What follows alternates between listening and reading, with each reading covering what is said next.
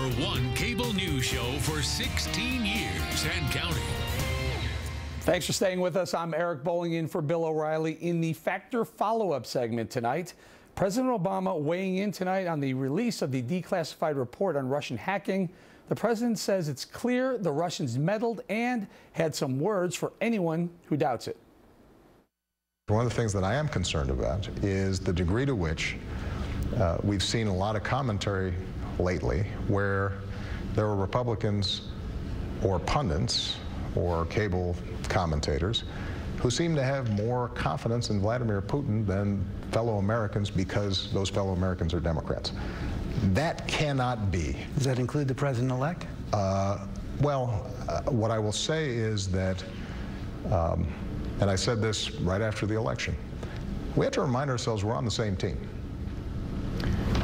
Vladimir Putin's not on our team. Joining us now from Houston to analyze, national security analyst Arash Aramesh, and with us in studio, Scott Uehlinger, a former CIA operations officer who worked in the former Soviet Union for 12 years. I want to get with you because you're the right guy at the right time. Hang on, though. Arash, I'm reading this report.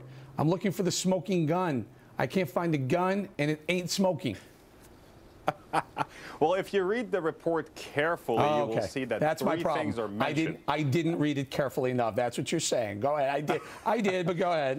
Let's hear what you have to say. Well, you know, one thing they teach in law school is critical reading, and I'm very glad I went to law school. So, but when you read critically and carefully, and you analyze, you know what they teach in high school? When you have a theory, you have to test the theory, and you have to prove the theory. I'm still looking for the prove part of this theory.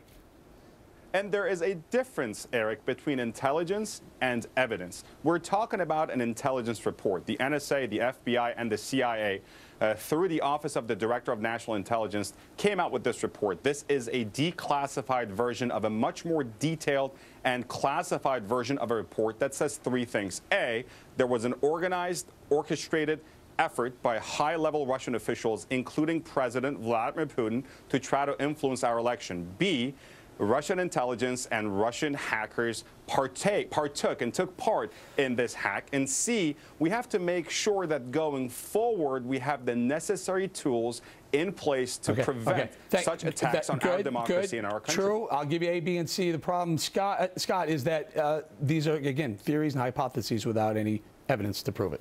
Right. I mean, I've reviewed the report, and it's certainly, put it this way, most of the things I see in this report, these conditions existed at least 10 years ago. This administration has never indicated an interest in Russian operations against this country until it seems to have hurt the Democratic Party. Now suddenly they have become aware of the Russian threat a day late and a dollar short at the 11th hour.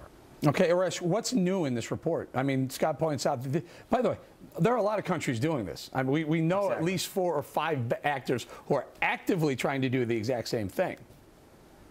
You know, Scott and myself, you lived and worked in ex-Soviet Union. We worked in Moldova, Ukraine, Belarus, Latvia, Lithuania, and Estonia. We're very familiar with Russian efforts to try to undermine fair and free elections in those countries, except Belarus, because there is no fair and free elections in Belarus. But again, in Ukraine, Moldova, and in Baltic countries, Arash, what's new in the report? Very intimately familiar. And if you remember, the U.S., Scott just said that President Obama had no interest in helping anti-Russian forces in the U.S. or around the world. That is not true. Look at what we did in Ukraine. Oh, my goodness. Oh, my God. Arash, you're down a rabbit hole. That law school thing is taking you all the way up 6th Avenue and take a left on 57th. Go ahead, Scott. Tell me, what's new in this report? The thing that's new is that, for once, the Russians have been trying to do this for many years, and they have not been effective at it. The reason they were perhaps more effective at it, if we are to believe this report, is because Hillary Clinton provided them an ideal target. She compromised herself totally, and it says here that the Russians worked to undermine her credibility. She undermined her own credibility, and it was merely the Russians that revealed it. The Russians have never claimed, nor have the Democrats claimed, that Russia manufactured this material, this email material. It's all genuine Democratic email. Arash, because I'm a nice guy and I like you a lot, I'll give you 15 seconds. Final thought. That is simply not true. Unfortunately, the Russians found a very good ally in President-elect Trump, and that is very sad. And Scott, here's the moral dilemma. Go. That's it, brother. I gotta go. I'm sorry, Arash. Scott, thank you very much. Great debate, you guys. Up next, Donald Trump doubling down on his